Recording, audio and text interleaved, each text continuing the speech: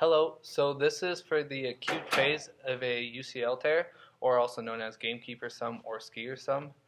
To test the degree of the tear, you're just going to put the thumb in slight flexion, and you're going to hold the carpal bones, and then you're going to just test the valgus stress test on the UCL there. A measurement of greater than 30 degrees, 35 degrees is considered a full UCL tear, so meaning the UCL totally ripped off. Under that is a minor UCL tear, depending on the degree. Obviously, you're going to compare side to side.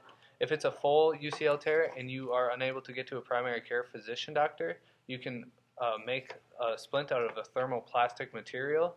You just heat it up, and there's specific cutouts that you have heated up, and you're able to mold it to the thumb. You're going to want to mold it in slight flexion and a slight ulnar deviation of the thumb. You really just want to prevent the valgus stress on that UCL while it's healing, or until it gets to the primary care physician.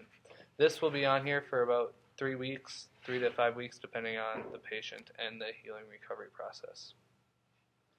Also, it's important to know that if it does not heal correctly, a Steiner lesion may occur, which is when the adductor aponeurosis of the thumb heals at the ulnar collateral ligament site of attachment, which would cause instability, long-term instability of the first MCP of the thumb.